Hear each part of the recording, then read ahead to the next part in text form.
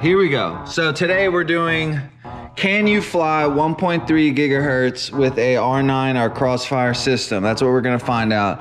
And is 1.3 gigahertz worth it with this big ass antenna? Is it better than 5.8 with rapid fire? So obviously it's better than 5.8 by itself, but with rapid fire, we don't know. So I've got this TBS filter to stop interference. I also got this filter for 900 megahertz for the R9 system. Probably should have got the 1 gigahertz one, but it's not gonna make that much of a difference since the roll-off doesn't quite start at 900. Anyway, let's get out there, test it out, and see what it is. So here's the 5.8 setup I'm gonna be using, which is Omni and a patch with rapid fire. Here's the 1.3 quad, here is the 5.8 quad, and I've decided to take this little, this filter off. Alright, so I've always had really bad problems with video back here. Let's see. People are at work, so. Holy shit. Okay. Looking pretty bad, but we made it. All right, so it was pretty shaky, but everything else looks great. And this is kind of what you're gonna notice is that, is it worth it to be able to see behind that building to have shitty video the rest of the time while you freestyle? So here's the 1.3 setup with the filter. There's the 1.3 quad. I just need to match the orientation of the antenna real quick. Okay, so that was pretty much a fail, but I want to try it one more time. I just kind of adjusted the antenna a little bit, and I want to just go around the building one more time without moving my head or my arms or anything. So we're pretty good. Okay, yeah, and then we get problems here. Not horrible. Yeah, so the video is better, especially for no rapid fire. The control link did pretty well. So, is it worth it? We're gonna have to find out. Now let's do just something else while I have some packs. Let's see how far out this way I can go.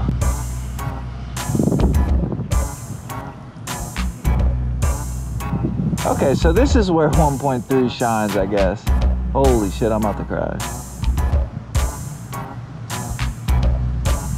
So, yeah, this is cool. I don't think I've ever been able to go that far out. That was pretty cool. So maybe this is more for planes or maybe long range. I'm not gonna test it. If you wanna test long range, find somebody to do that. But yeah, that was pretty nifty.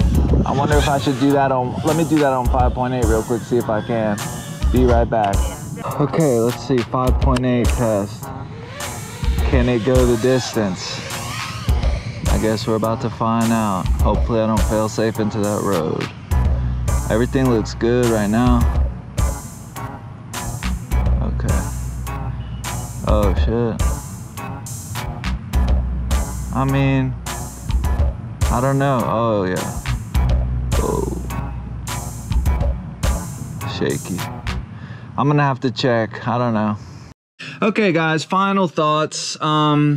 So as far as filters go, I don't recommend putting this on your radio link, on your control, because it does diminish your range quite a bit. Maybe if I would have got the 1 gigahertz one, it would have been a little bit better, but it kind of suppresses the range. This filter I highly recommend if you're running a 900 megahertz control link like Crossfire or R9, because it really does improve the video. This also improves the video, but it's not worth it in my opinion for the lack of range, because the whole point of 1.3 is to be able to fly further.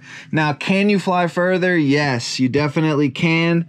I do recommend this if anyone wants to just pop this into their goggles and do some casual long range. Just hold your controller a little bit lower than you normally would, because I was getting some interference, because I like to keep my control pretty high up on my chest. For regular freestyle though, no, I don't recommend this. If they had this in rapid fire, that would be so sick. 1.3 gigahertz rapid fire. But for everyday urban environment, freestyle with Wi-Fi interference and just cell phone interference, all that stuff in the city, rapid fire all day. If you're going to the mountains in the country and you want to kind of get those smooth, long range, maybe, you know, I don't know, those, you know what I'm talking about, those shots, those air views type shots, I would recommend this. It's a more convenient option than getting a ground station and setting all that up with your big antennas and all that bullshit. You just put this in your goggles and you're good to go. So highly recommended. This is another 1.3 system that I didn't get a chance to test. I tested the Maytech version that I'll put in the description. It's 600 milliwatts. I think this one goes a little higher to 800, but it shouldn't make a big difference. And here is another profile version of a 1.3 antenna. Some people may prefer that. It is pretty much the same deal, but anyway, stay safe out there. 1.3 saga has ended here. I'm gonna be sticking with this. If I go anywhere out in the wilderness, I will be bringing this with me, because it's so easy to switch. I think, by the way, price, I forgot. I think this was $37 and this was like $30 or something like that. 25 and 38, one of those. I'm bad with numbers. But yeah, this is a nice setup. The filter was $8. I'll put the links in the description. Stay safe out there. Stay quarantined out there. FPV from your couches.